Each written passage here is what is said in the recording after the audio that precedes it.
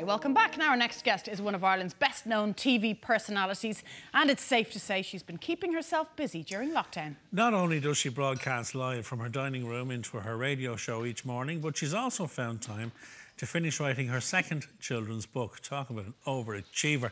Lucy Kennedy joins us this morning. Good morning, Lucy. Hi, Lucy. Good morning, friends. How you doing? Sorry to interrupt that game, whatever you're playing on the PlayStation there. You look as if you're knee-deep in something. Listen, you have 86 boys. You know what this is. This is basically... Oh, I know what it is. Jack's Ninja Turtle. Yeah. Headset. So I was like thinking to myself this morning, I still want to look attractive. Yeah. And then I had to put on these. That's tricky, Lucy. We know that. No, it's completed the look. Our floor manager, Darren, suggested you might give us an insurance quote.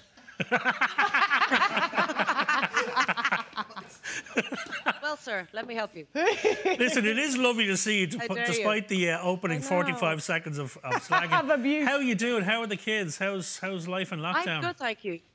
Life is good, but look, like all of us, it's a juggle, isn't it? And it's hard. I'm literally doing, like, I'll show you. Hopefully we don't lose the connection, but this is Radio Nova there in my dining room. So in the mornings, I literally pretty much come down half dressed and go to work. So it's like I kind of can't get away from it. And then I'm, explaining the weather or something, doing a link. And then Jess comes in to tell me that she's pooed. Holly's crying because she's fighting with Jack. And it's all like, ha, ha, ha. I spend my life just pressing mute. But you know what, Lucy? People and viewers and your listeners know that you keep it real. And, I mean, they must really appreciate that level of honesty. They love it. They love it. And they love the fact as well that obviously I let my children down, so I acknowledge it when these things happen. But yeah, I mean, we're all in the same boat, aren't we? We're all just trying to make life as normal and fun as possible in these surreal times. We are looking at Jessica, by the way, on the radio, probably doing a better job than you do, with her headphones on as part of the breakfast show. I tell you what, it's just as well you're a pal, isn't it? She's making it pretty... Yeah, I tell you what, the second I go to the loo, I get one loo break at like basically 9:10. I sprint and then turn on the kettle, have it down to a tea. I come back and there's old Jessica chatting away to the lads. She wants my gig. Stealing your limelight. Well, listen, apart from doing the daily routine of the radio show and a bit of homeschooling thrown in and looking after the house and the kids, etc., you found time somehow to get the second book written and done. Guys, I did. So basically, this is my second book, it's Friendship Fairies. So Gill Books, in fairness to them, they're brilliant. They kind of hold my hand throughout, but they said, look, take a couple of weeks to write it. And then, like everyone, I was pretty much sitting at home March the 13th thinking, oh my God, I've got so much time on my hands. So I wrote it. My little cuticles were actually bleeding. I was typing frantically and got the book done pretty much in 4 weeks. Wow. And I'm really proud of it. I'll send you both a copy for your babies, but it doesn't come out till September. Do you know what, Lucy? The first one is absolutely gorgeous. And, you might think Friendship Fairies, it might be a little bit girly, but 3 boys at home. Yeah. And there were gorgeous lessons in it, and there's really fun moments as well. Yeah, I think so, yeah. I think there's a little bit in that for everyone. And, of course, with the second book, all the fairies are a year older. So Emmy, who's the eldest... Actually, Simon, you have to say hello to Emmy, my niece. She loves you. Say hi, Emmy. Emmy, good morning, darling. You've got great taste. How are you, love? I didn't agree with her. I said Anna's much nicer. Thank you, Lucy. There's Emmy then... You're welcome. Emmy then goes to big school, and then Holly's changing school. So it's all about just adjusting to, and it's like real life. Adjusting to making friends and leaving what you know and what's familiar. And maybe there's some nasty people or, So it's kind of, it's a little bit more serious and then it's a little bit more crazy because obviously I wrote it in lockdown at my craziest moments. But people say, you'll always hear authors talking about write about what you know. So you're obviously, you were sitting there in front of the keyboard thinking, are you pulling from stuff that's happened to the kids, conversations you've had with your own kids and stories? Yeah. Pretty much, yeah. And like I live in a fairy zone. I have daughters. So anyone with daughters knows. I talk to fairies all day, every day. I kissed Holly's 18 baby dolls before they go to sleep. So I'm very much part of that world. But even just, small little things like, I suppose, watching Holly and Jess talk. Children talk to their dolls and their teddies and their little miniature characters. So I suppose, yes, I'm getting a lot of it from them. Not that they're going to read my book. Me, Lucy. Well, I didn't really want to say, but it's very, very similar. It's very similar. Lucy, when is the second book going to be out on our shelves? It's going to be out on our shelves in September. Brilliant. I might come in and read you guys. I might read that would be nice. Some, if you like. And come here, how's Rich getting on? How's his lockdown going?